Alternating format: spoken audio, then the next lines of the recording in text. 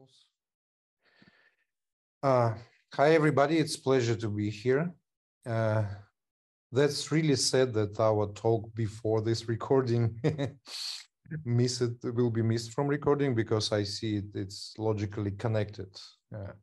So I will try to refresh a little bit. And let's start from introduction. Yes, so my name is Nikolai Ryzhikov. I understand it's hard to pronounce the last name. On most of media like GitHub, Twitter, and other stuff, you can find me by this nickname. I'm a co-founder and CTO of Health Samurai company. And today we're going to talk about how to build configurable system of reusable components. Yes, this is a dream of programmers. Yes, all architects and all people who spend more than 5 years in the program. Yeah, just a little bit about the Health Samurai. So we are building a platform for future healthcare applications on top of Postgres using the modern rising standard to exchange health data, which is called HL7 FHIR.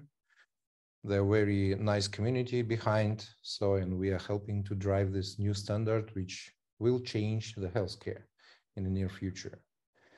We have like 35 holistic engineers. Most of them are full stack, Clojure, Postgres, Kubernetes.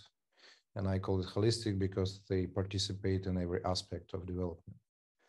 So we are quite lazy and busy. We have a lot of open source, our company and me. It's not very well documented, but there is a lot of interesting stuff. So please visit our GitHub organization and see, maybe you will find something interesting.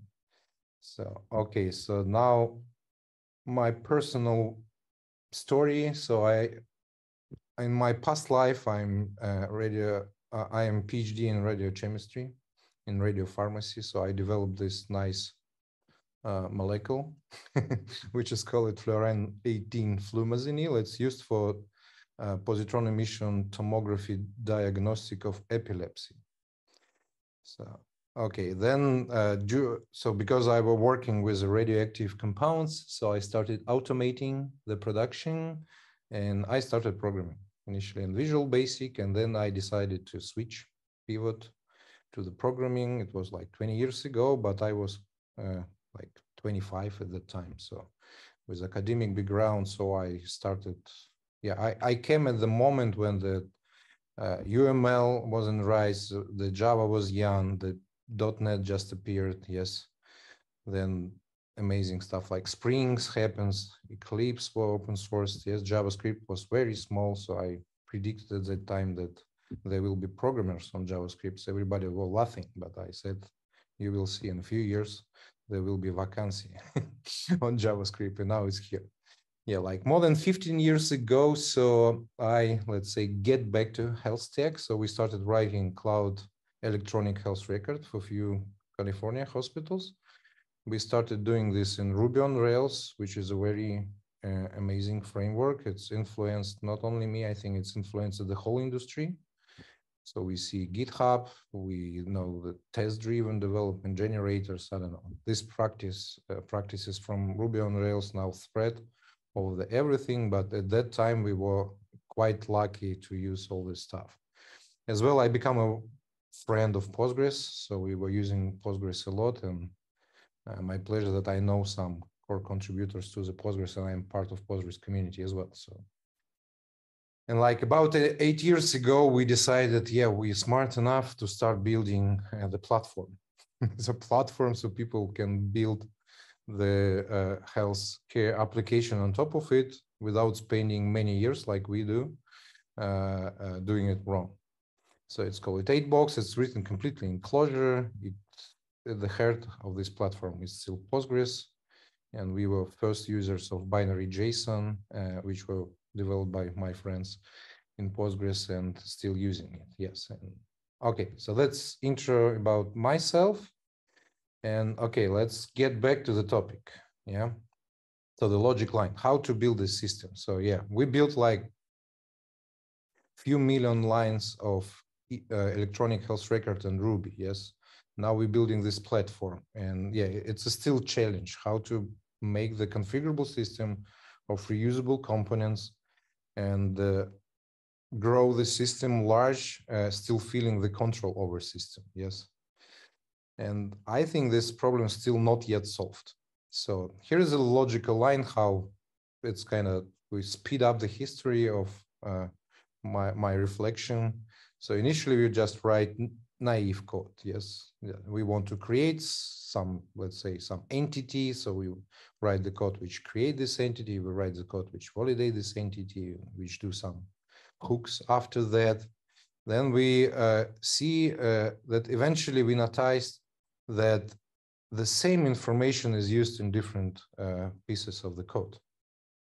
So we start thinking how we can reuse this information. So write it only once. Yes, so in Ruby on Rails it was dry principle. Don't repeat yourself. Yes, in early Java and most of stuff you repeated yourself every time, multiple times. Yes, so then people thinking how to reuse this. Some of them thinking, okay, so we have a class definition with some annotations. Yes, let's use this as a source of truth. So we can read this class definition with annotation and generate, let's say, tables for that and documentation and something like this. Yeah, or Ruby on Rails said, okay, let's have a database schema as a source of truth. Let's read this metadata from database and generate on fly objects and classes. And that was quite nice. But when you're thinking about this a lot, you understand that all of this information is just a data. So it's just a data which may be represented in very inconvenient form like annotations and classes. Yeah, where it belongs to some specific technology and hard to get off the specific stack. But then you understand it's just a data.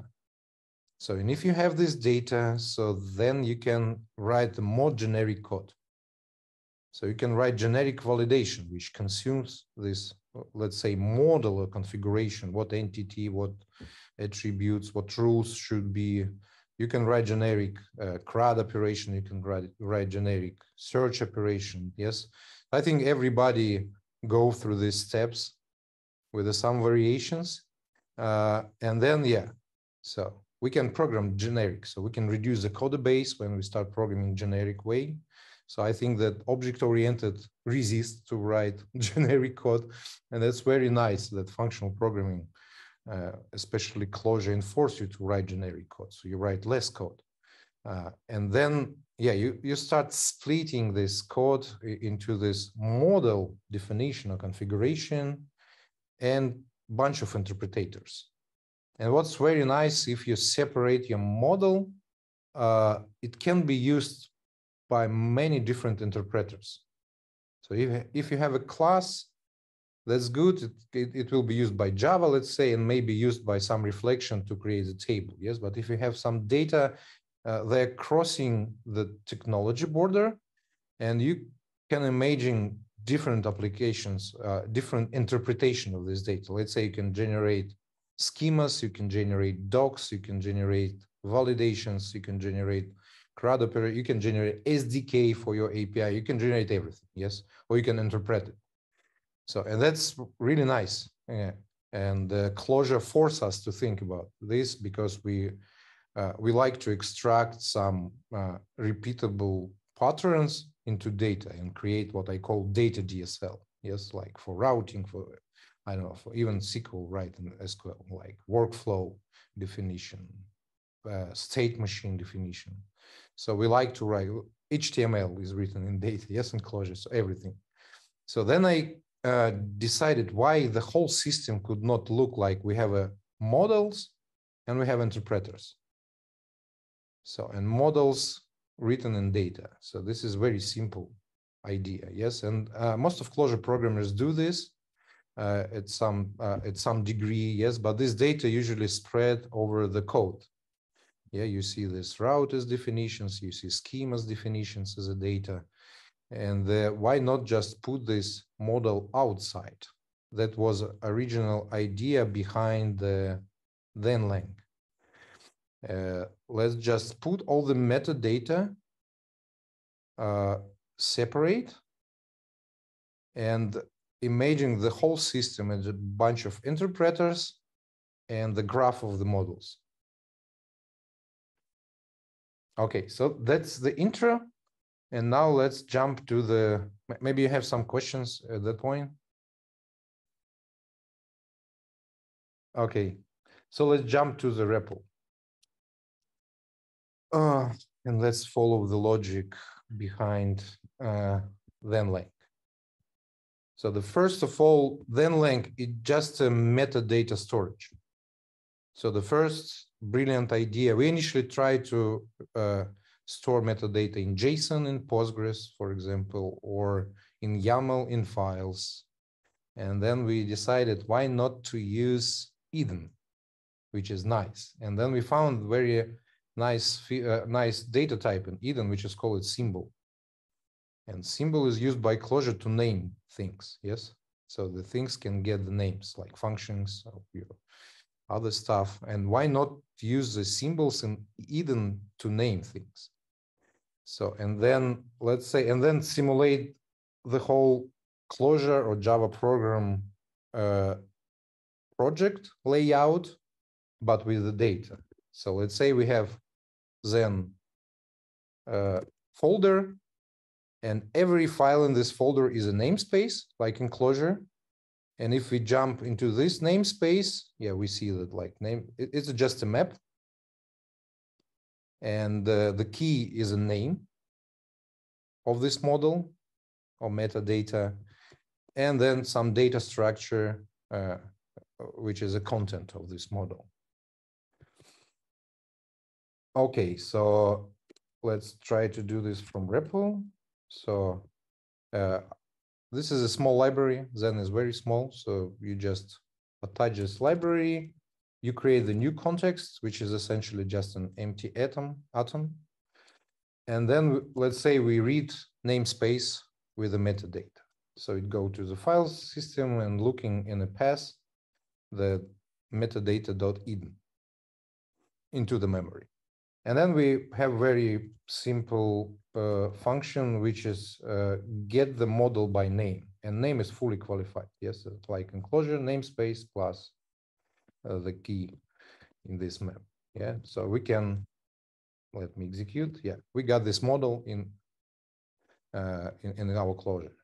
So this is one of the main functions of zen-lang.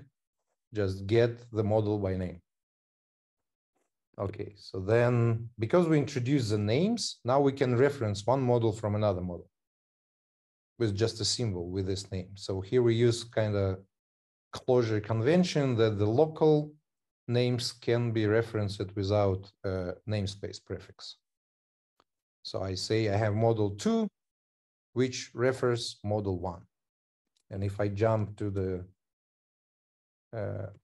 REPL, so I can read the model 2. Let's see.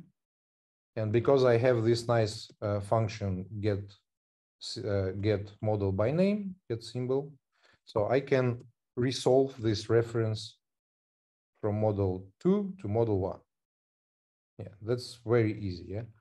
So okay, let's follow the analogy with the Clojure. So we can put something in a separate namespace in a separate file. And we can import this namespace into our namespace and then reference the symbol or model from different namespace. Okay, very simple. So what zen-lang provide us, so when we reading this namespace, it's looking for the import section and reading other namespaces which are referenced by import section as well. Again, like Clojure and require. So we can read this M3, and let's see, and we see it reference fully qualified model from different namespace, and we can again resolve this reference. So very easy, yeah? Okay, so, and let's break something. Let's, for example, reference unexisting model, yeah? So this name doesn't exist in any namespace is a key. Yeah, so, and then Lang just easily check that the reference exists. It doesn't fail, but it collects errors. So when we will try to read, I think it's model 4, yes. So let's try to read model 4. No, let's see errors. Yeah. So it collects an errors when loading namespaces. If some link could not be resolved, it just save this error. So you can react on this. So you can kind of build some linter using this stuff, which is checks that all the references exist. So what we have now, so we can kind of lay out all this metadata on a file system, and they can be loaded into the memory, building the graph of data with the cross references. And so this is very simple stuff, but now you can put most of your data DSLs, data configuration, using this approach. And your program always can read using these simple operations, all of this metadata, yes? Okay, so let's introduce the tag system in zen-lang. So we think that some models are of the same type. Yes, I decided not to build the type system in a zen-lang, so we just introduce the tags. Every model can be labeled with a multiple tags using this key like zen tags.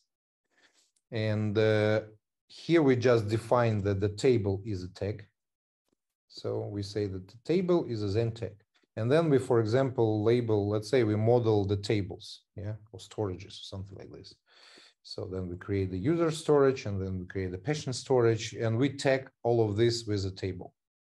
So then zen-lang support multiple tags, so you can label it in a different ways. And okay, quite straightforward. We have an operation which says, give me all the models which are labeled with this tag. And again, you can go. You can use get symbol operation to resolve all of these models. Yes, here I got the list of all my table definitions. And for example, my code just can get all this stuff and generate and create tables, yeah, or generate SQL migration to create these tables. So very simple, but quite powerful. So now you can scan your meta base using tags. Give me all the schemas, give me all the routers, and give me something, and start building some interpreters, some smart interpreters. Okay, so that's the basic of zen-lang, and zen-lang has internal schema, which is kind of extension of zen-lang. It's a data DSL which describes the shape of data.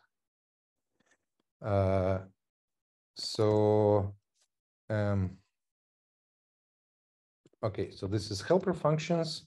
This schema is very influenced by design of JSON schema. So maybe some of you are familiar with the JSON schema. It was designed by academic guys. Quite clear design how you can describe the validation rules with the data structure. Yeah, the spec is nice, but spec belongs to the code. Yes, so it's not natively data. So yes, so we just recreated then JSON schema, fixing some corner cases of JSON schema if the JSON schema were written for Eden. So let's say, so each schema is a map with a set of instructions. So each key is a rule which are checking the instance. So, and here, for example, we can say that the data should be a map. So in JSON schema, you will have type object. Yes, here we have type zen map. So if we try to check, let's say, integer, it will say that it's not of the type we are expecting. Or we can check integer like this. So if it's a map, so we can describe the keys. Let's say we have a map with the key A, which can be type of any, and this key is required. And let's run this validation. Okay, so now we validated that it works. Or If no errors, then everything is okay. So then schema has a built-in types.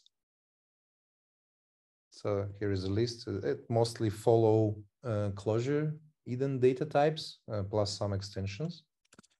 And every type, when you set specific type instruction like type something, you enable specific rules. For example, if you turn on the map, you will have the rules require, you will have the rules keys, and bunch of other rules, and then is extensible, so you can create your own rules. My own rule, something like this. Yeah, if you set the type as a string, that you enable, let's say, special rule which checks the min and max lengths of the string. Yeah, so let's save the schema so we can, yeah, this as well, it's coming with a, so that's Zen schema described by themselves as a Zen schema. So you can always validate that you wrote the valid schema. Okay, so here we, for example, check that the string is wrong. Because it's self-described, so you can always look up in Zen schema what rules are enabled for what data types. So this is a rule name, which it will be expressed as a key in a schema, and this is a data types, Zen types, which will enable this rule. If you will try, for example, let's say for set the rule min length for integer, so it will not pass the well, self-validation, because there is no rule min length for integer. So this is just a fixing of JSON schema problems, and we tried not to, that rules are not dependent a lot of each other. So it's quite easy to add the new rules, and it's quite consistent. The behavior is quite consistent. So, okay, now let's get back. So we have a meta store when we can store different models and retrieve these models and walk through this graph. And what would be nice if all these models will be validated by some schemas. So when the users are writing instances of your models, you can create the schema so that then we'll be able to check that all these models are valid. So and now let's say we want to describe that we have a model which is called a table, and it has a columns, and columns is a map, and in this map all the values are maps, and they have should have key type, and this key should be of type string.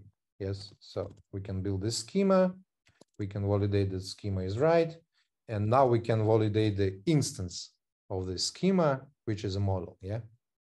So if it will try to make some typo, we will see errors. If we will, yeah. So it's validating.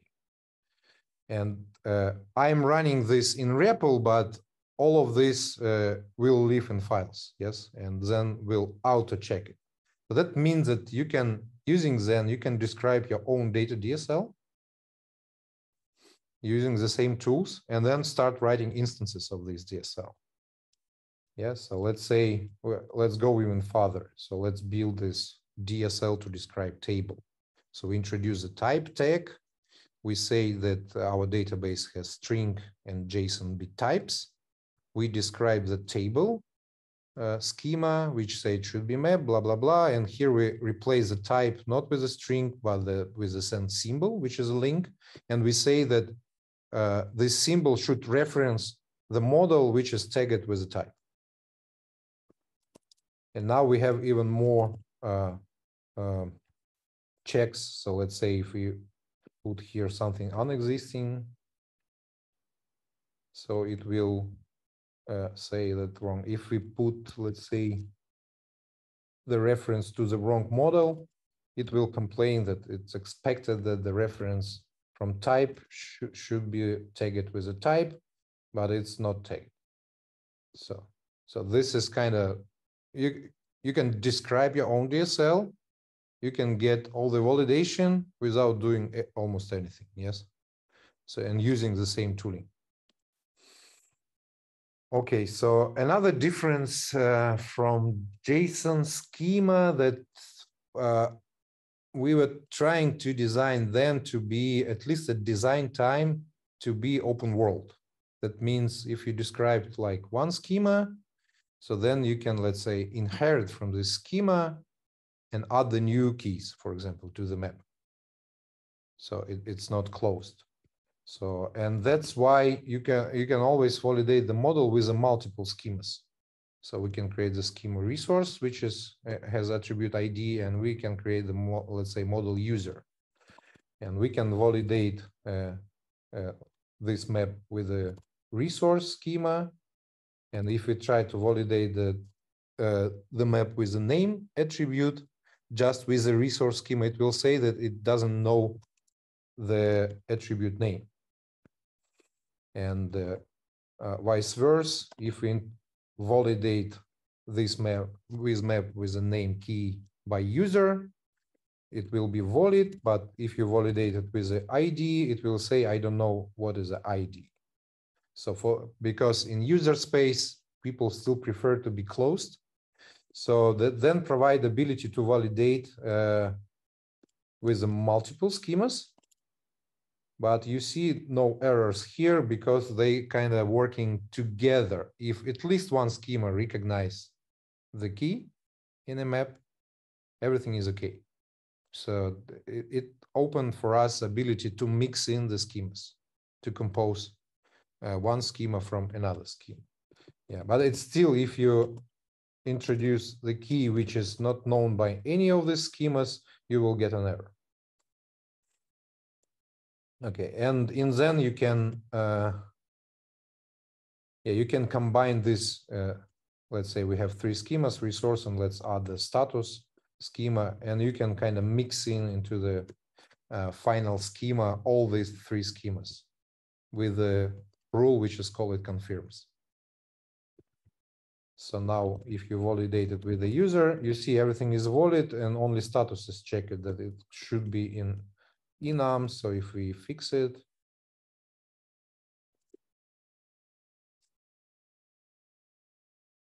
so everything is good.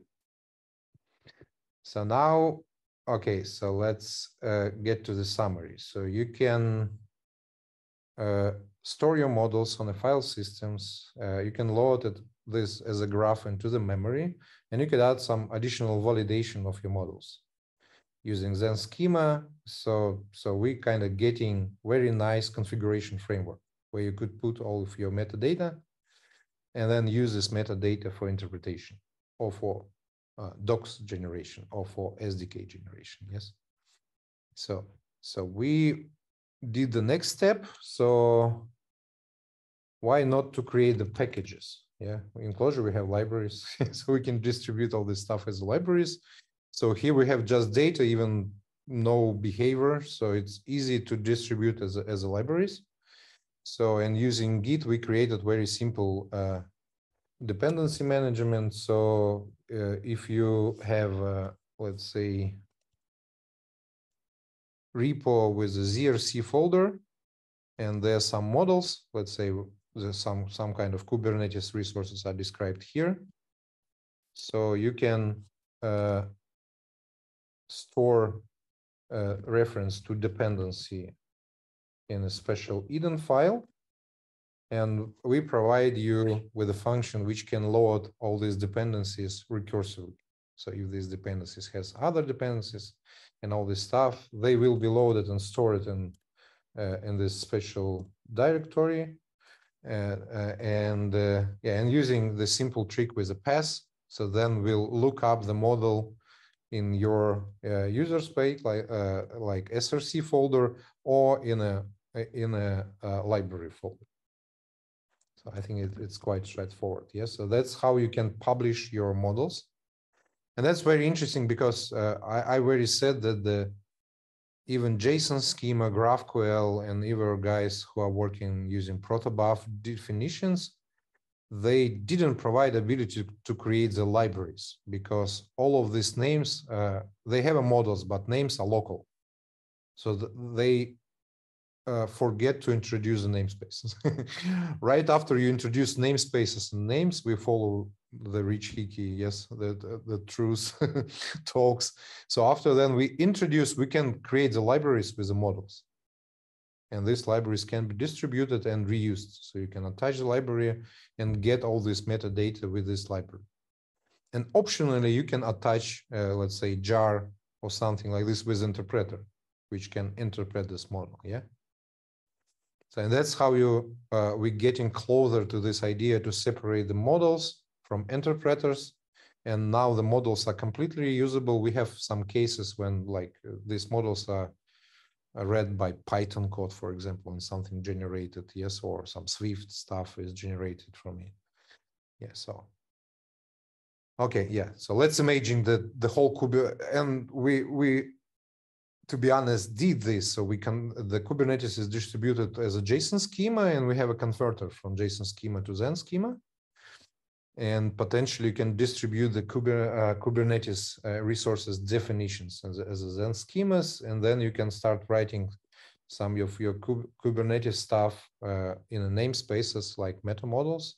Yeah, Kubernetes is nice data-driven platform, so it's close to the model-driven platform. Yeah, I'm not going to execute this code, and for example, we are working in a standard spec. So let me show you the standard. Yes, why we bother about all of these models. So that's the standard. It has multiple versions, and it's defined the data model for healthcare. And you see, this is like hundreds of models. And let's find something like patient. So, and here is a patient model, and this is quite deeply nested, let's say JSON-like structure. And making all of this manually, yeah, it's crazy. It has a multiple version. It has an idea. I mean, in FHIR, you can extend these resources and create packages. And so it's hundreds and hundreds, quite difficult models, which not only used for the validation, but for other stuff as well, like searches. And so and for example, we generated the modules for Zen model modules for all popular metadata in our space. And we have a converter from FHIR metadata to Zen. And then it's good. So FHIR just distributed as a bunch of JSON files without structure and reference checking, and then has this nice feature. Okay. There are a few interesting other stuff, like, so you can create effects for, let's say you want to validate the unique stuff, so it could not be validated in a pure fashion. So when we borrow this idea from Reframe, so you can define the effect. Here is tagged with a schema effect. So this is only one is a model, yes. And then when in your schema you will use this effect. So let me show how it will work. So you will get not errors, but like deferred errors. So which should be checked outside of the validation engine. And for example, we see that the name of this effect is unique, and you run initially this pure validation, but then your code, for example, can go to the database and check that this stuff is unique. Or you can write your own interpreter, let's say for only one of attributes. So that's how you can extend Zen schema with additional rules. And you can invent your own data DSL. Let's say here only one will be the vector of attributes here. Or you can invent something more complicated up to some expression. And you can easily create an interpreter by, even if it's stateful, by interpreting effects. So it's usually done like this. So you go through the effects, and it has all information to generate error if something wrong, or you're just throwing it away. Another interesting feature we introduced, it's called late binding. So I can, let's say I'm writing the library and I want so the people in their user space will hook into this library and configure something inside. So and it works like declare in Clojure. So you may say that I have a server which is which refers some config model, but this model does not exist. It's tagged as a binding. So let's evaluate this. So, and if we read it now, so it just empty model, so it doesn't work. But eventually in user space, a user will require your library and it will be able to bind the config to this symbol in a library. So this may simplify the configuration. So you can only expose the pieces of your framework or library which should be configured and reduce the boilerplate. Because initially we were thinking that all the users will write then schema straightforward, but sometimes they only want to write a few configuration. And so that we introduce the slate binding. And if you now try to read the config, it will be resolved to the user binding. So there's some small indirection, and then if it's binding, it will try. As well, you will get the warnings if you loaded the project and no and bindings and something which were defined as a binding were not resolved. Yes. Okay.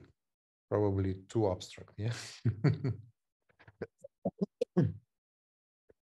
So that's, and let's come closer to the what system will look like. So the components are sucks. When I'm looking at the mount and all this stuff and components, so it looks like step back into the object-oriented world. You're getting all this object with a local state, with the dependencies between these components, and you start playing the same game we try to escape. You need all this stuff, and so the general idea was, why not to think the system as just a set of functions? Let's call it operation. Yeah, they're stateful, but they're functions. There is no notion of the component. There may be some notion of the protocol, but there is no component, there is no life cycle. There is some central state where, and all of this operation may go to this state and take, let's say, connection or something like this and do what they want. They can call each other, and they always can look up through the model graph. And that's why, let's get back, when we are talking about Zen design, so this context is an atom. It's not a map, it's not a context map, because eventually your system will need some dynamic behavior, like loading models on fly or reconnecting or something like this. So, and I think the good design for the system that you have only one atom which keeps all the application state, and then you have functions which we call operations, which are getting the state, system state atom. They getting the config from then, and they're getting params. And the whole system can be described this way, as just a set of operations which can access the state in a context. And let's say we're creating the system. Yeah, we defining my application. This is a schema, and this is an okay. This is a operation engine, and this is an instance of this operation. So that means there is a multi-method, which is called my application create, which will handle all the instances, and instances will be passed this specific configuration. And the whole of your system is just a set of operations with the same signature. So now let's say, let's define this method, create. It will get the configuration, and the schema should come from configuration, and it will get the user input in params. Probably it's too hard to understand, but okay. So now we defined it, and now we can call this operation by providing the whole state of the system, including all this metadata and the name of the operation. So then we'll go to the metadata database, find this configuration, and call this multi-method, passing the data. Yes, let's enable the logging. Okay, and we see, so initially it's validated and send us some errors, and then it's show us that it was called with the parameters. Yes, you can imagine at that moment, it will do like going to the database, reject if validation errors and stuff like this. But what's nice that all of these operations, because we keep the whole system in one atom, and it's passed through the whole system. So each operation can call other operation, and potentially each operation know a lot about the whole system. Yeah, that's a problem with the component design of the system, that eventually almost every component should know about other components. And the more smarter your system becoming, the more dynamic configuration you want. Yes. So even logging should be configured. The metrics should be configured. Yes, that means that potentially any component of your system may need another component of your system. And when you're trying to do this in object-oriented way by building these borders of abstraction, you eventually end up that, okay, so I forgot to pass the metrics to this stack, yes? And it's where you should refactor everything to pass this. So I think that the evolution of the system is becoming more smarter and more dynamic.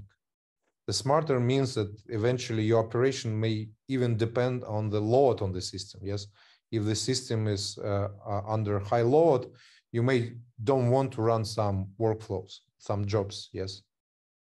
So, and all this stuff may happen, like, yeah, or you can turn off the logging for most of the requests because of performance problem, yes. But for the trace-to-trace specific problem, you want to turn on the logging on a specific, only on a specific request. So the rest of the system should work otherwise. That's why I think that this idea is quite good, that all these functions, all this system operations should get the model of the whole system, including the state as the first parameter in Atom. So potentially it can mutate it. So you may have operation which will switch your system into, I don't know, logging mode, and then switch back. Okay, probably too hard, yeah. Are you still with me? Okay, so now, for example, this is just an experiment that how we can model system without components, yes? So let's say we have this system, and the whole system will have an entry point where we describe that the system will start, and this start will call just 3 operations, which will, let's say, initialize the connection or migrate database, and probably put some state into the setup of the system. So we can, let me show you, yeah. Okay, so we loaded the systems. So we now describe that DB will start by initializing the connection and the stop by closing this connection. And when we call the start system, you see it's called the DB start, and you can always, or your operations can get into the state of the system. Or you can even introduce an additional layer of indirection. So where this state is stored may be declared in your model. Yes. So if you have multiple databases, so they get their own names, and you can somehow map kind of configure your operations with the different databases and stuff like this. But this approach we tested, it's very nice because you can grow your system by adding more and more operations. You never get in the situation that you forget through your all dependencies graph of components to bring some additional dependency for this component through the stack. So potentially it's maybe kind of, it's like dynamic programming. So but I think if you want to build a dynamic system, if you want to grow the system with the small steps without redesigning it every time, so this idea of have a central state, have a bunch of operation, and all the operation getting some model and state of the system as the first argument is quite nice. Okay, so another topic which is supported by Zen protocol, but this is like extensions of Zen. Yes, you can throw away all of these ideas of the operations and start system. So it's just example how the system can be modeled using this metadata. You can invent your own.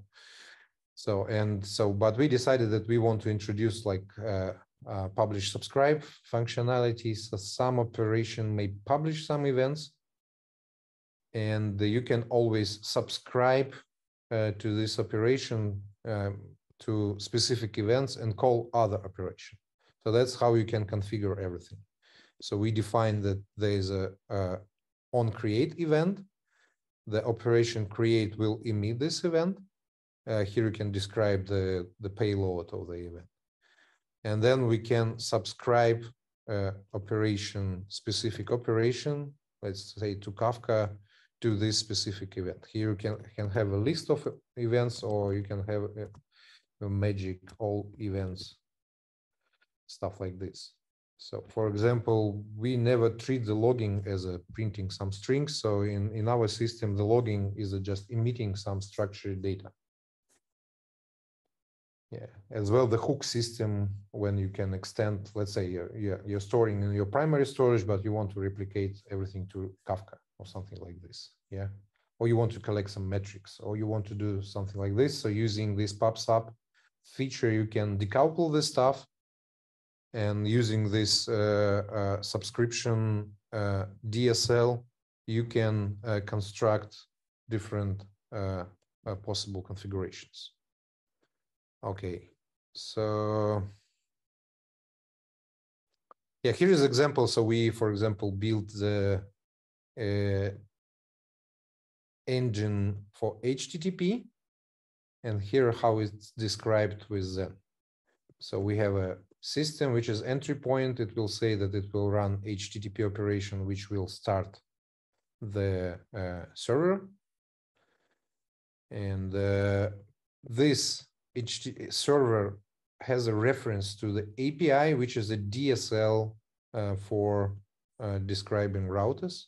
And here we say, if you get hello, please call operation hello op, which is described here. It may have other configuration like storage or something like this, or schemas to validate.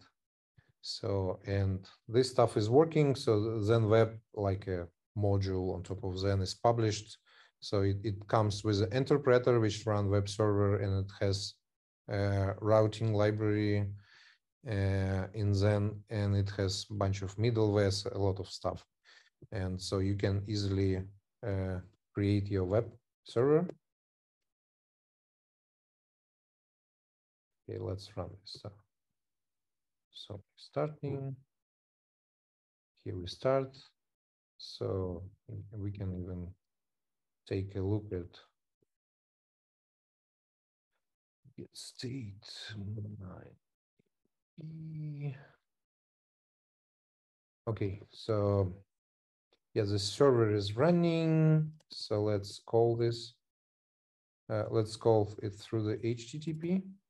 No. Sorry. It's broken. Let's call it just internally. Okay, it's broken, because we forget to eval this multi-method under comment. So now we can call this operation directly through the system, not through the HTTP stack. Or we call it through the library, which is routing to this operation, or we call it through the HTTP client outside. So, okay, so probably, I don't know, too abstract. I think that's all from my side, and I'm ready to answer your questions.